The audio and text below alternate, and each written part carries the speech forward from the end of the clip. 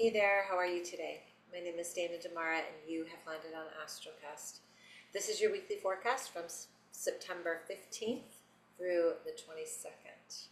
Okay, so I kind of want to keep things simple and just say that the theme of the week is endings, like allowing things to end, right? Just wrapping things up, closing doors. It seems pretty obvious because we have this energy of the full moon lunar eclipse that happens on the 17th that kind of initiates the entire week, right? It just permeates the entire week. But I also feel like we have some pretty grounding, loving, powerful energy between Pluto and Uranus and the sun being in Virgo, really helpful energy. And so when we think about endings, sometimes that creates a little bit of a frenetic, well, what do I do with this energy now? If something's going to end, now what? And what I want to say is that a word that's coming to me is more about liberation. It's more about having a sense of freedom, and even and liberation is great, but even if we don't use it as the synonym to freedom, think about how you feel when you zoom out of a situation, right? And you take on a higher perspective, how liberating that can be, right? And so the energy this week gives us this opportunity to do that. First of all, the week starts off with the full moon lunar eclipse, which is kind of a big deal. It is one of the weaker eclipses. It's a full moon lunar eclipse, but it's partial. Okay, so it's not as strong. But you know, Mercury is opposite Saturn. When Mercury is opposite Saturn, this really creates a clarity around our conversations. And that doesn't necessarily mean our conversations with each other. It can be conversations up here. It can be conversations that we have with ourselves, our patterns that we are attached to, right? So Mercury opposite Saturn is going to ask you to get really critical and clear with the conversations that you're having.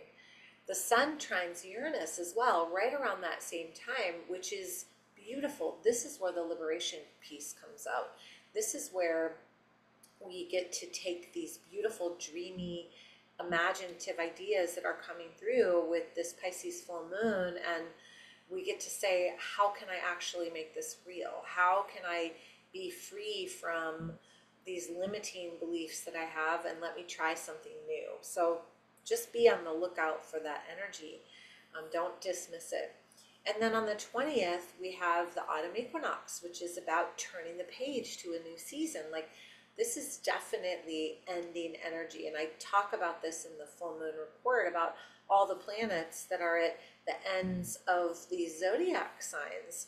And the fact that the full moon is in Pisces. This is all endings to allow ourselves to be open to something new. And that opening to something new is going to come in the form of you being open, you being tapped into your intuition, you using the Jupiter and Venus energy and being like, oh my gosh, what is it that I really desire? And then allowing yourself to ground into it. Now, the only way we can do that is if we truly zoom out of the minutia. Like, don't get stuck in the minutia with this energy. The sun is opposite Neptune, which is going to do two things. One is it could bring in illusion and deception, but the other is it can amplify your spirituality. So again, zoom out